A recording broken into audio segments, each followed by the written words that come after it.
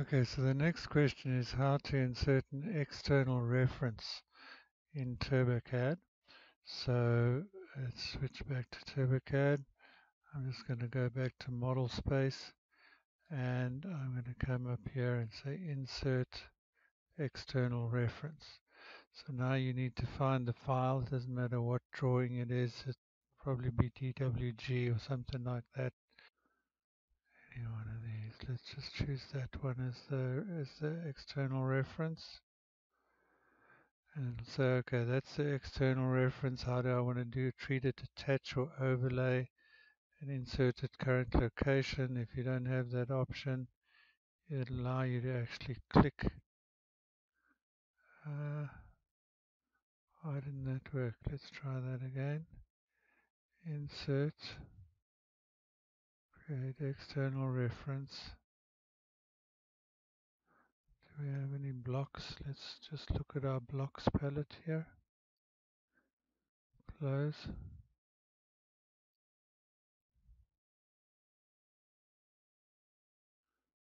And that is our external reference.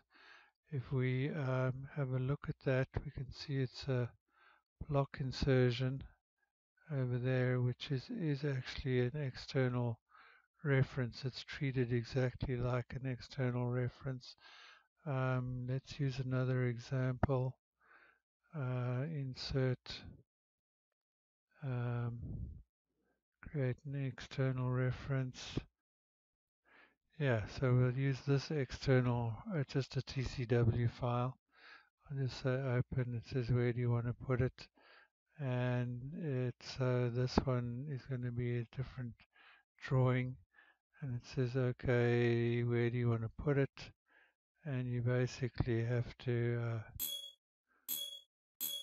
didn't seem to put it anywhere, but there it is in this X reference file.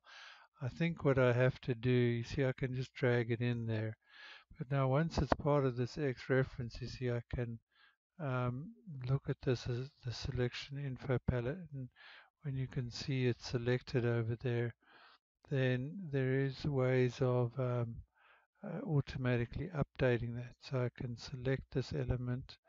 If we go into blocks here, you see I can right click over here.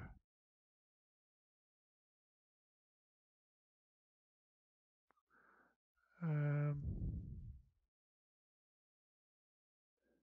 External references. Okay, now we can see that that's an external reference. So we had to click that thing under external references. And here you can see the different external references. So in this case, I can open that drawing and work with it as a standalone drawing. So for example, I could make all of those a solid fill or something like that. And then I can shut the drawing down and save it, yes.